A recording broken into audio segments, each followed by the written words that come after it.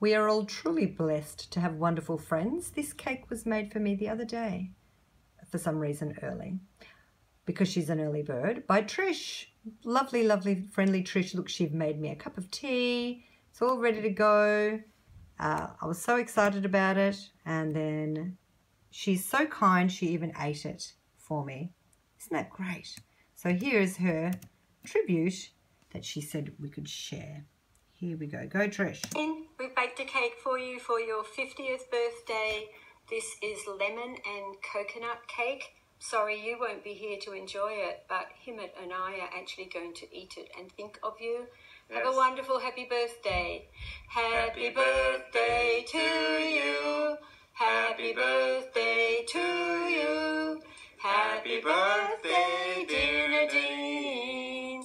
Happy birthday to you. Thank you, Trish.